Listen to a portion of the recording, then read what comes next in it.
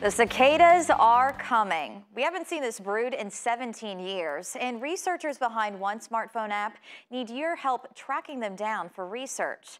Let's see how it all works. I'm Emily Casulo, and this is Tech Bite.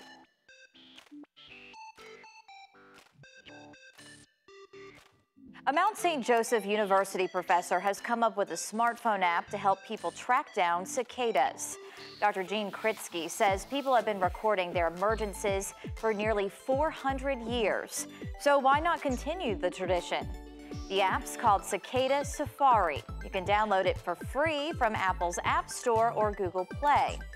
Dr. Kritsky says mapping where the cicadas appear is critical in verifying their life cycles and the brood's relationships to each other. This year's periodical cicada is Brood X. Once you download the app, go on your own safari and see if you can find any yet in your area.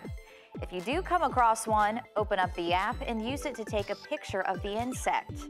You can even use it to record them singing. For everything to work, make sure you allow the app to access your phone's camera and microphone.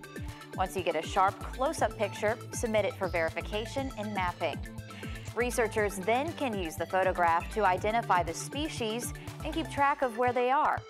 App developers have already received more than 25,000 pictures of cicadas spotted in North Georgia, Tennessee, North Carolina, Kentucky, and several other states.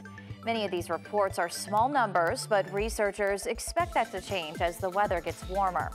For more information, go to the app's corresponding website, cicadasafari.org.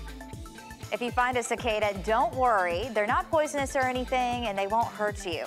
They might make some noise that can get on your nerves. Good luck on your cicada safari. I'm Emily Casulo, and that's this week's Tech Bite.